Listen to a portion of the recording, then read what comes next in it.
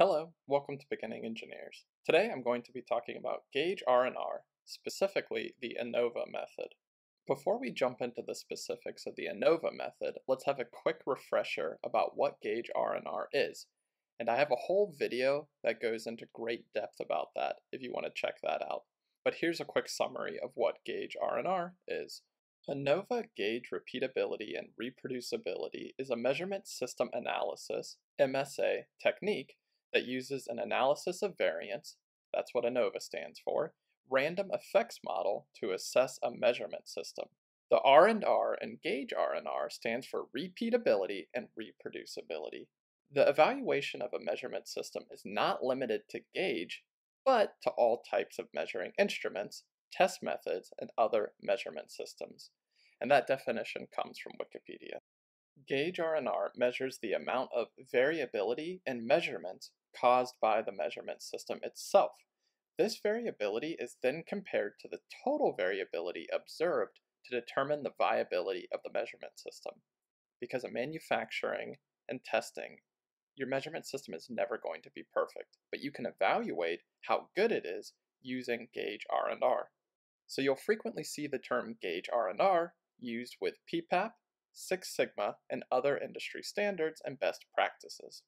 It's also critical to use it when you're using a new tool, you're producing a new part, or you have new operators, or any other significant process change, because you want to stay as close to standard as possible.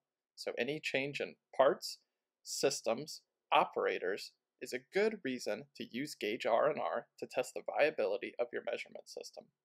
And without Gage R&R, it is much harder to trust the results of your measurement system, because you don't know the variation that's being caused by the measuring itself. There are three types of Gage R&R. The first one is known as the average and range method. So in my previous Gage R&R video, this was the method I used. It's not really the preferred type of Gage R&R and requires the variation values to be squared to have the percentages add up to 100%. They are not normally additive. More on this later. But the average and range method is the simplest method to calculate, which is why I used it in that last video. In this video, I'll be focusing on the next type of Gage R&R, ANOVA, analysis of variance method. The third type is EMP, evaluating the measurement process. All three methods will provide similar results. So once you square for the average and range variation values, the results will be similar to ANOVA and EMP. And you can see that in my table on the bottom of this slide. A huge item of note for Gage R&R is that it's testing for precision, not accuracy. So a quick reminder, accuracy is how close a measurement is to the true value, whereas precision is how close the measurement of the same dimension or aspect are to each other. So, if your machine keeps giving you very similar results, it is precise. But if all those results are nowhere near the true value, your machine is not accurate. So let's look at the image on the right side of this slide to really make sure we have an understanding of accuracy versus precision. If we are aiming for the center of the crosshair in the circle, image A on top is accurate and precise. Image B is precise. See how all the measurements, the dots, are clustered together? But it's not accurate because it's not on the crosshair. Image C is accurate because if you were to average all your measurements, you would be very close to the crosshair. But it's not precise. See how all the measurements are more spread out? Image D is neither accurate nor precise.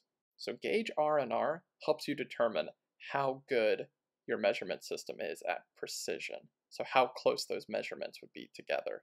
It doesn't tell you whether you're measuring things correctly. What do repeatability and reproducibility actually mean? Repeatability is the variation in measurements taken by the same person on the same instrument on the same product under the same conditions. So if you repeat that exact scenario again and again and again, how much will that vary?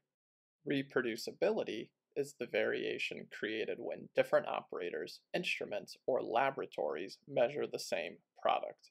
If either of those leads to a high variation in measurement, so repeatability or reproducibility leads to high variation, then it's likely that something about your measurement system is wrong.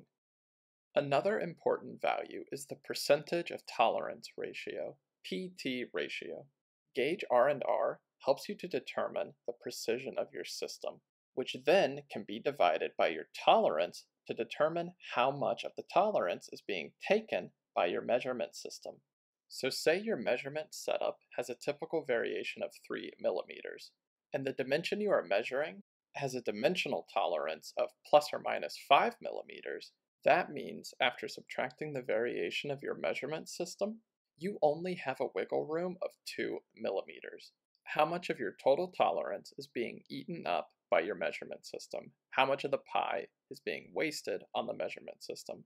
That's how I view the PT ratio. And of course, you want to keep the variance due to your measurement system to a minimum. So why ANOVA? Well, the average and range method was once the preferred method of calculating Gage R&R values, due in part to its simplicity. But now the ANOVA or EMP methods are preferred. The average and range method uses standard deviation to give a percentage of total variation, which does not add up to 100%.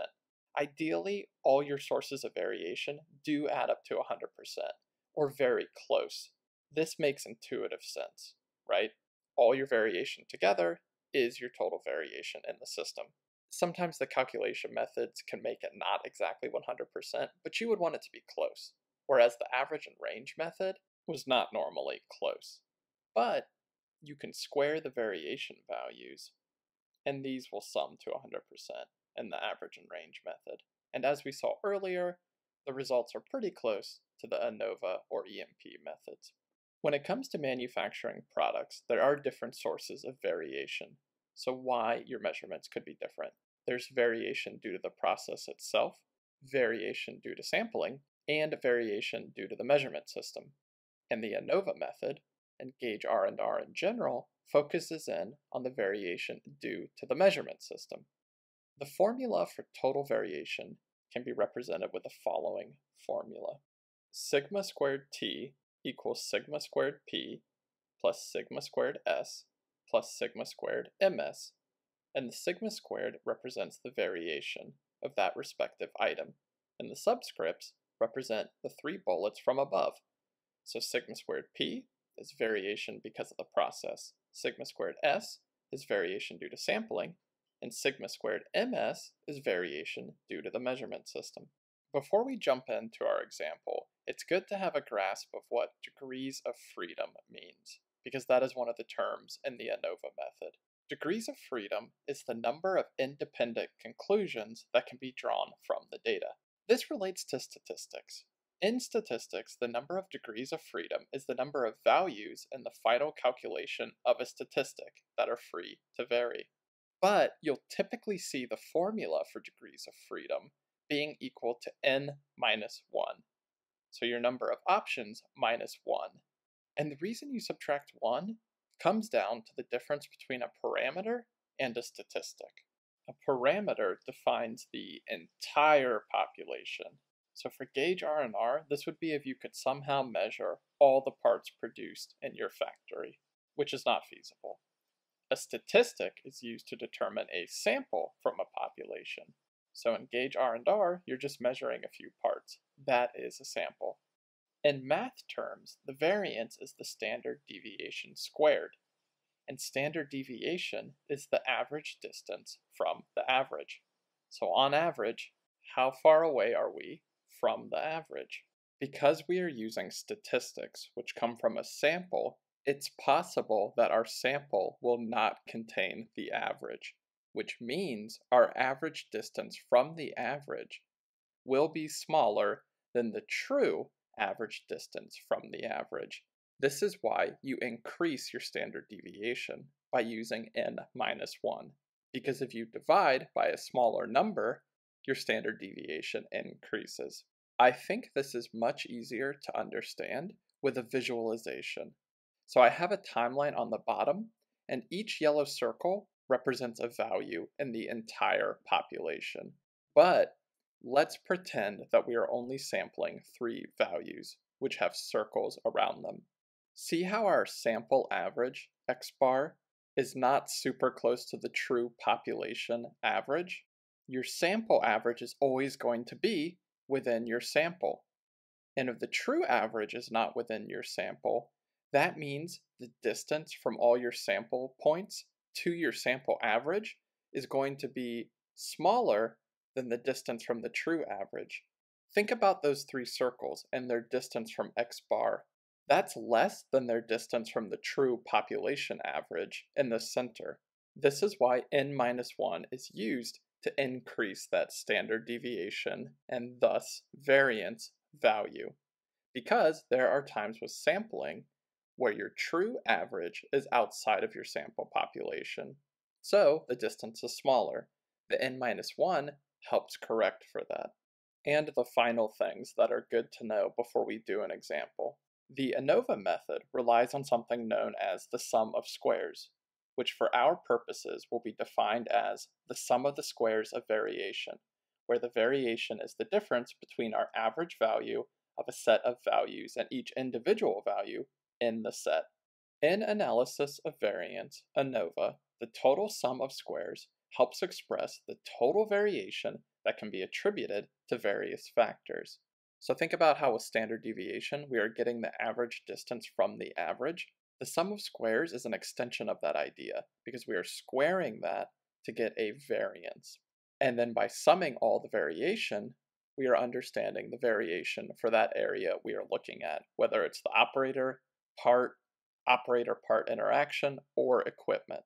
Then we convert the sum of squares into the mean squares by dividing by the degrees of freedom. This lets you compare these ratios and determine whether there is a significant difference due to the item being examined. So once we get our mean squares, we can compare our operator-caused variation versus our part-caused variation or our equipment-caused variation. The larger this ratio is, the more the treatments affect the outcome. So why do we use squares? To eliminate negative values. You can't have a negative variance. That makes no sense. 0 would mean all your measurements are exactly the same, a perfect system, which doesn't exist. Any positive value means you do have some variance. Let's run through a quick example to understand the ANOVA method better. I pulled this example off the website spc4excel.com. I simplified it some too, but this website does a great job of explaining this concept. So let's say for our Gage R&R ANOVA method, we are looking at 3 parts with 3 operators, and we are taking the measurement 3 times, which would mean there are 3 trials. So K equals operators, N equals parts, and R equals trials, and each of those is equal to 3. And you can see the table at the bottom has all of our 27 data points.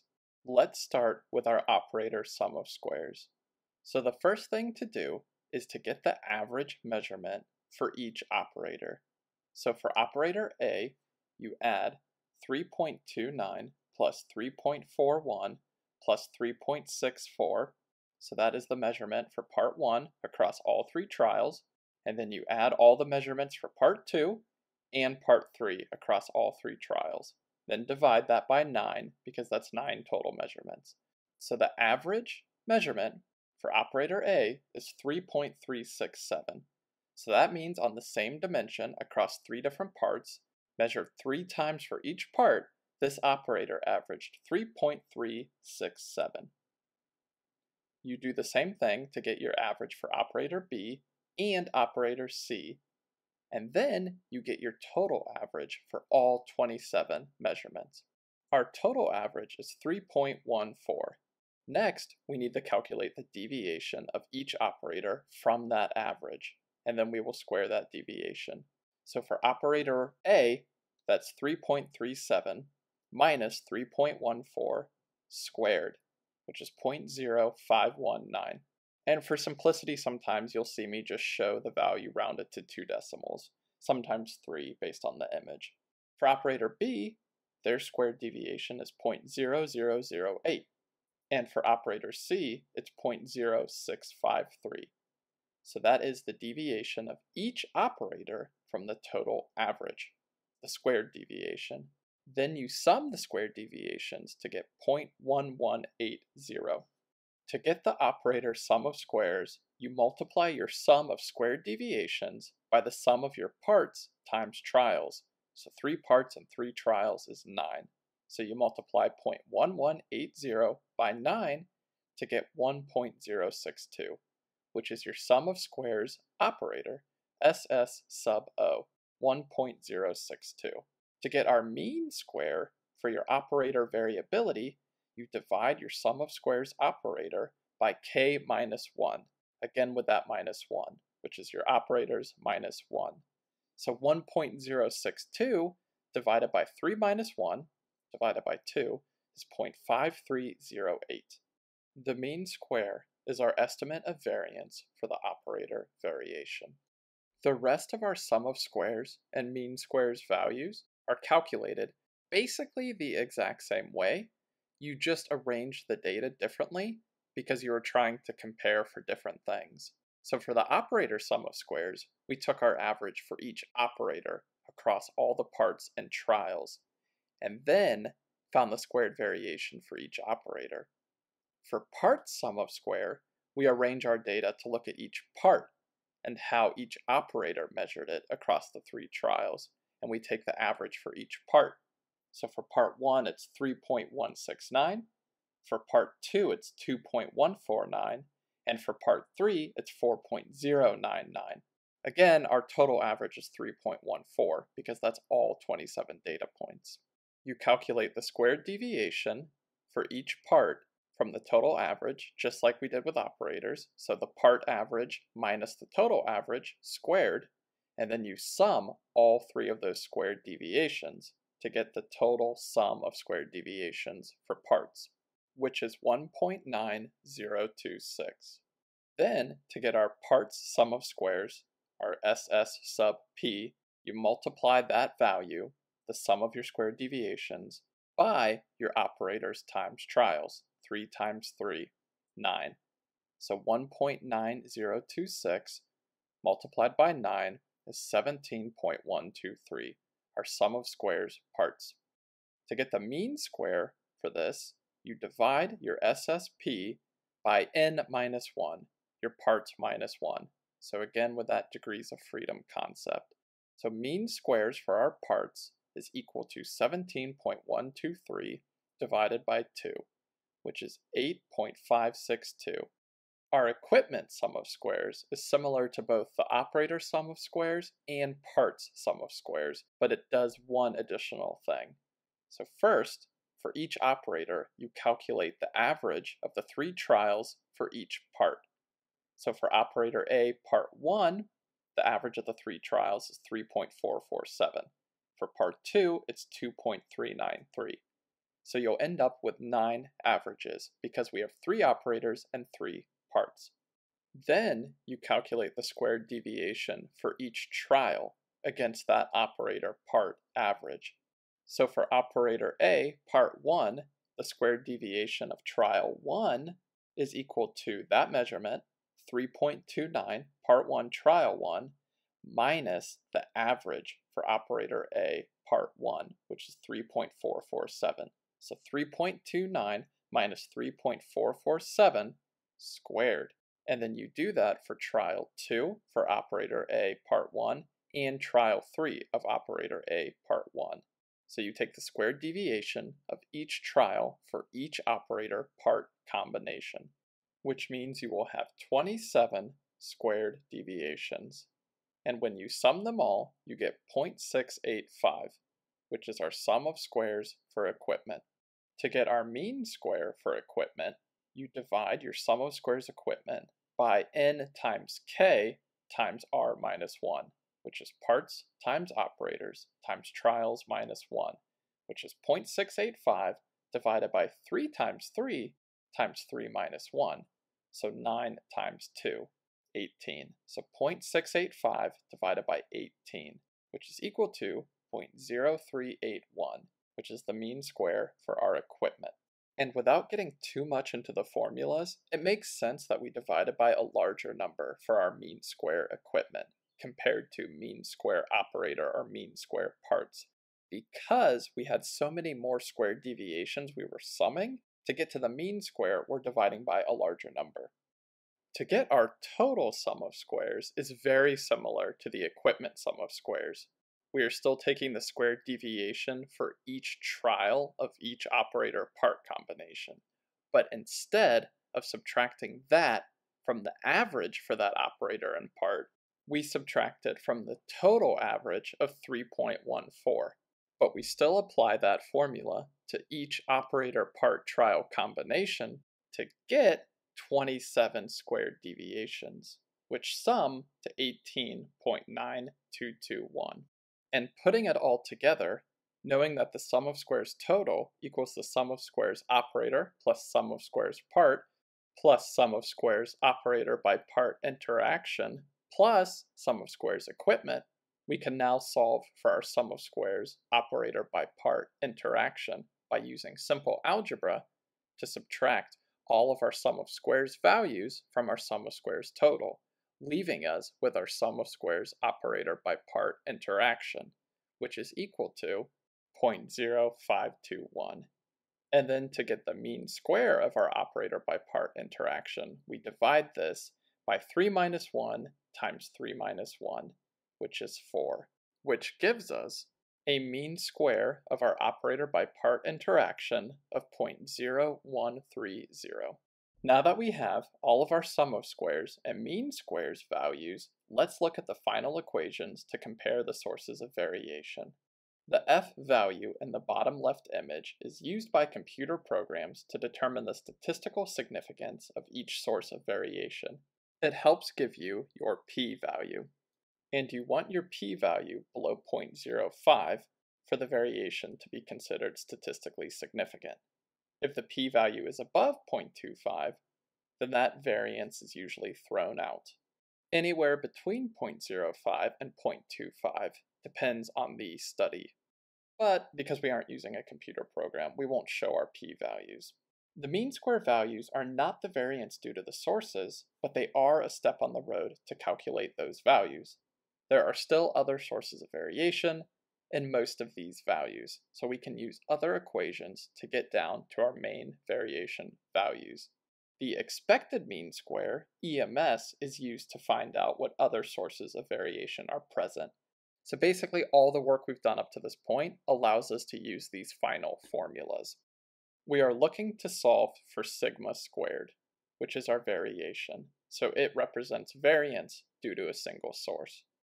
And using the equations on this page, our EMS for the equipment, operator by part interaction, parts, and operators, we can rearrange the equations to solve for repeatability, operator by part interaction, parts, and operators. After solving for our sigma squared values, we can now solve for our Gage R&R values.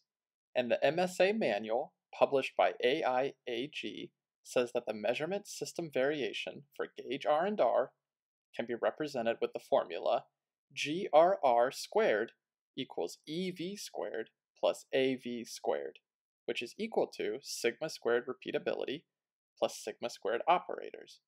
And since we just calculated those values, we can solve for Gage R&R, which gives us 0.0956. And EV is equipment variance, and AV is appraiser variance. Another name for the appraiser? Operator. Total variance is the sum of the individual variances, which can be modeled with the formula sigma squared repeatability plus sigma squared operator by part interaction plus sigma squared operators plus sigma squared parts, which gives us 1.0447. And using this total variance, we can now calculate the percent contribution of each source of variance to the total variance. So for Gage R&R, percent variance is 9.15%. So our measuring system, what Gage R&R is looking to analyze, is contributing 9.15% of our total variance. And many manufacturers say 10% or less is good. Of course, it's going to vary in your situation, so you should have a goal in mind. And I know all of this probably seemed like a lot, And there are a few equations that are a bit confusing at first, but if you review the process a few times before you do it at your own manufacturing facility, I'm sure you will understand it much better like I did. You take all your measurements for each operator, each part, and each trial, then you calculate the average based on what you are looking at. So it might be the operator average, it might be a part average, or it might be a total average. And then, by subtracting your individual values from the average you are looking at, you get a deviation value. You square that, you sum those, and you divide those to get different values that you can then plug into the equations I listed, or you can find online to solve for your Gage R&R values. Then you will have concrete evidence for how much variance is being contributed by your measuring system, and you can know whether that is acceptable or not based on your goals. Thank you so much for watching this video. I hope you now understand what Gage R&R is, why you would do it, and how you would do it using the ANOVA method. If you like this video, feel free to subscribe or like the video. I try to put out an engineering video about once a month. Have a great day!